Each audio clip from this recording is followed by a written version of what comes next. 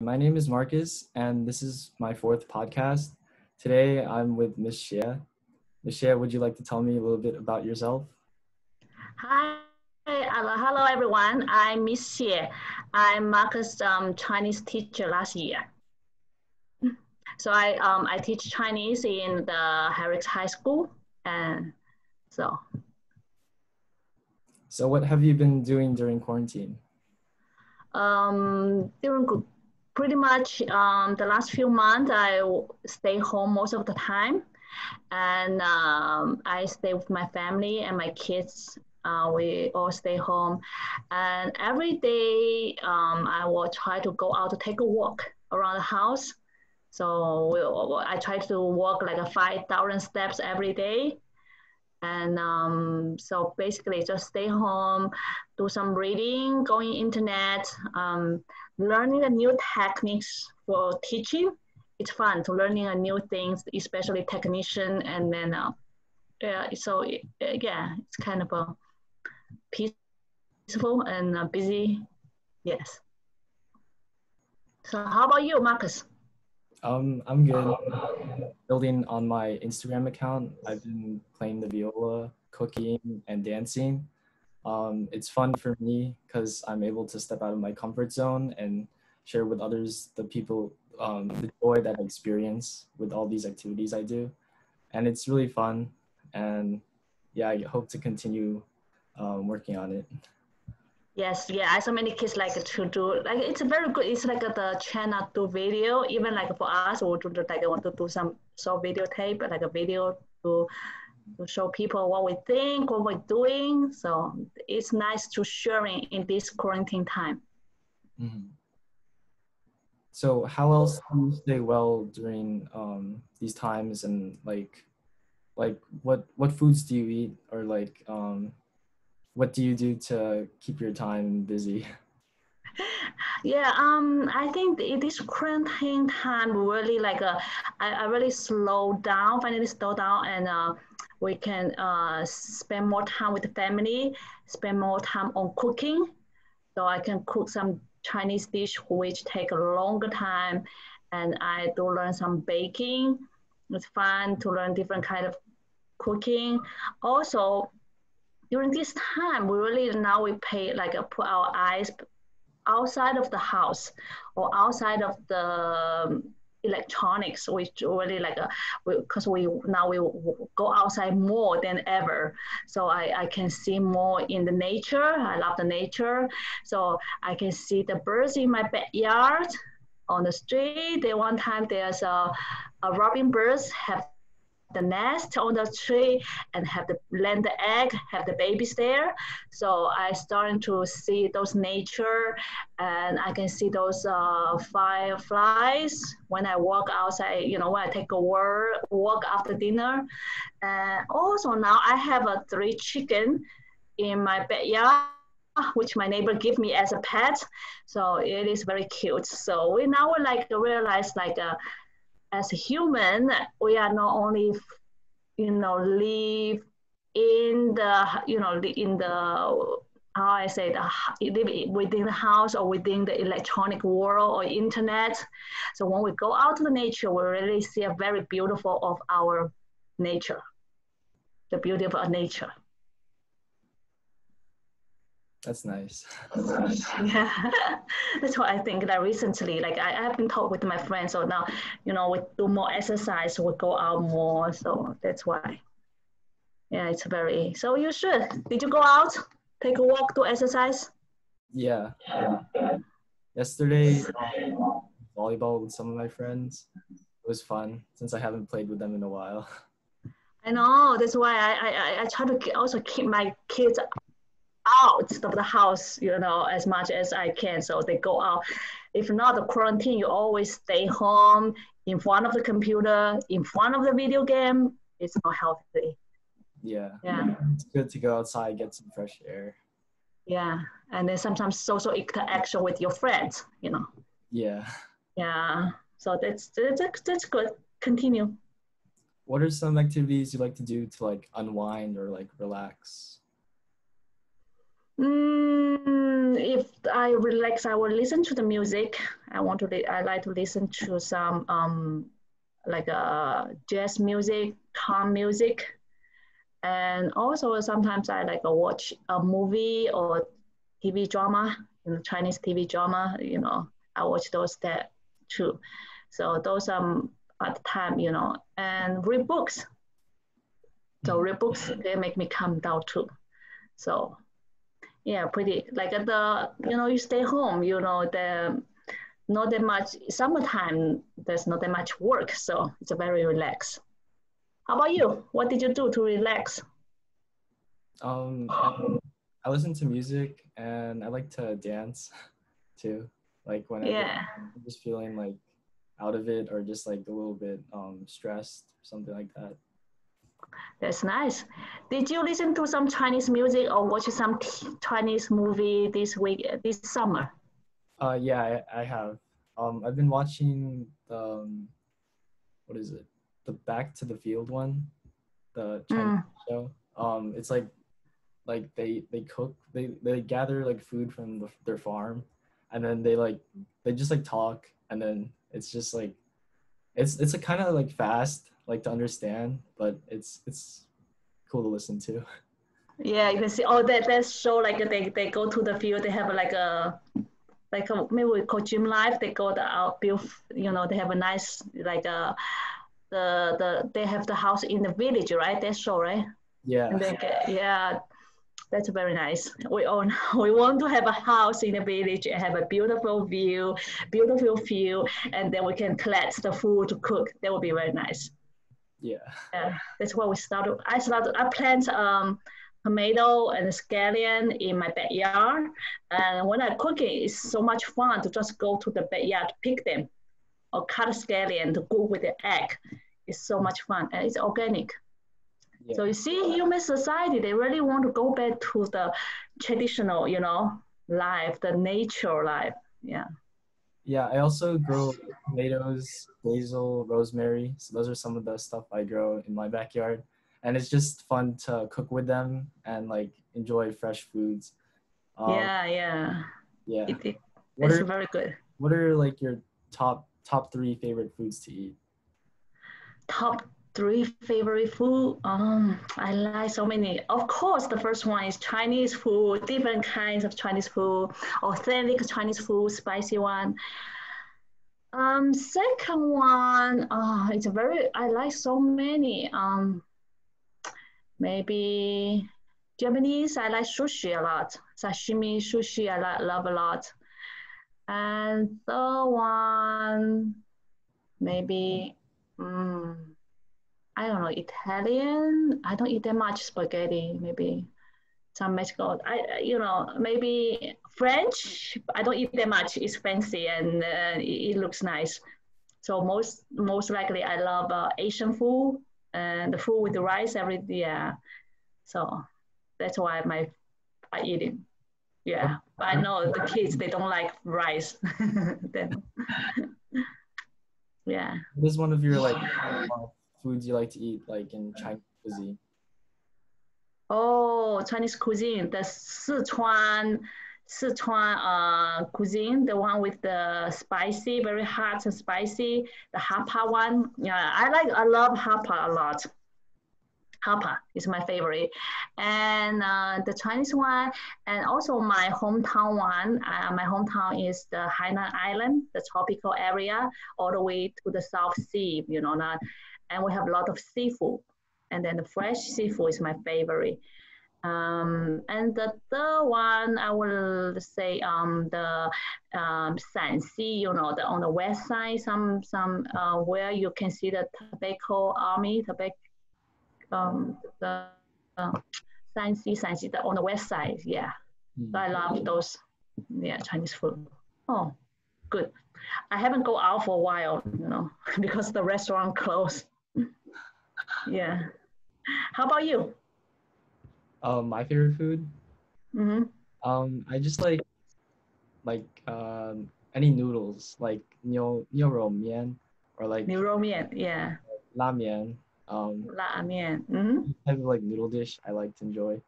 Um, Yeah, I've been to Japan and the ramen there was like really good. So like every time I have ramen, like I always have like flashbacks of Japan. And yeah, honestly like I miss traveling. Chow yeah, that's good too. I love the, I love the ramen too. Uh-huh, very, yeah, because I do love ramen, and the Japanese one is very good. I heard it, but I never really go there. I wish one day. I plan to go to Japan this year, but can't travel. Mm. Mhm. So that's why, yeah, very nice food. So when you're at home, what kind of cuisine do you cook? Like Um you say, you cook a lot. yeah, I've tried like Asian cuisine, like Chinese, the Mian and Korean foods such as like the gamjatang, which is like pork bone soup. Hmm. Um, Oh, that's nice too. yeah, it's Yeah. they're fun to make, and I also like to cook with my mom too, and Mm. it's just fun. Yeah. Yeah, it is. Oh, wow, that's very nice. That's good. I should encourage my son to cook. Hmm. So that's nice. So Are you excited for school? I'm very excited to go back to school. I love the teaching in a class, in the classroom and interact with you guys. Every time I stay in a classroom with my student, I'm very happy no matter what they behave. So I'm very happy, but it's kind of like it's just the social distance things that make things so stressful or so I will be cold feeling like you have to make like every classroom have the table spread out. You only have like a 15 student, and then everyone wear mask, and then we have to clean it all the time. So many things add in. So other than that, I'm really excited to see. We can go home, go back to school.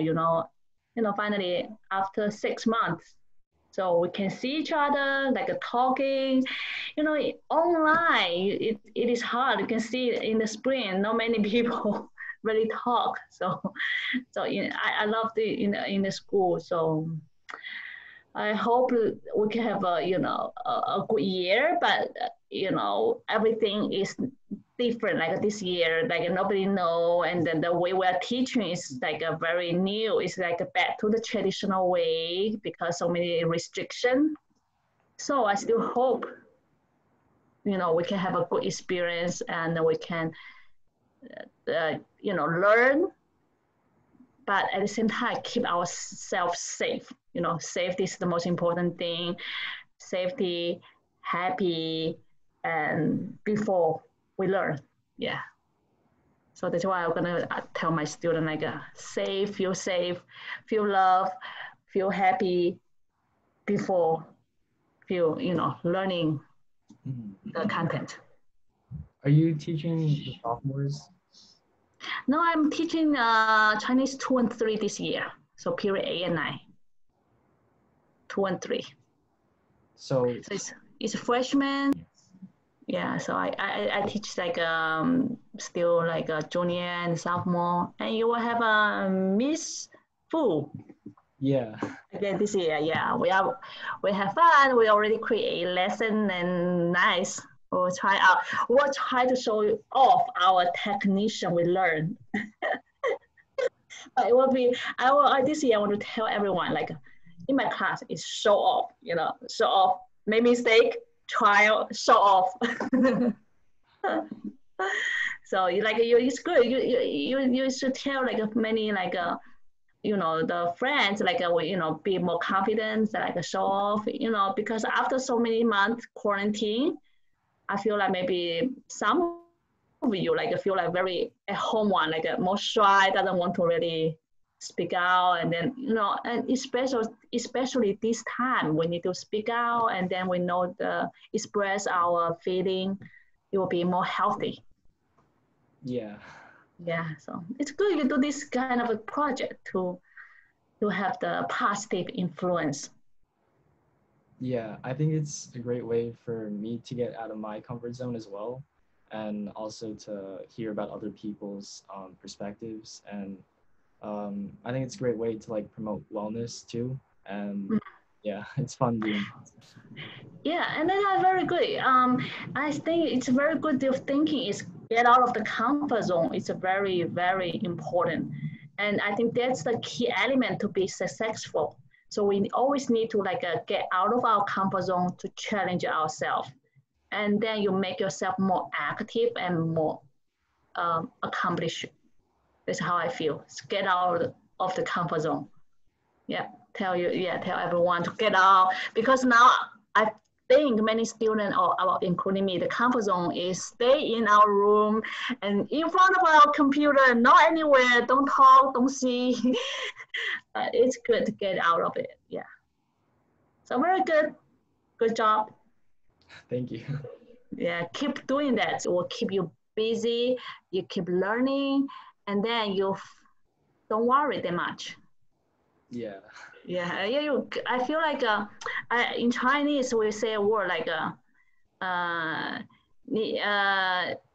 what do I say?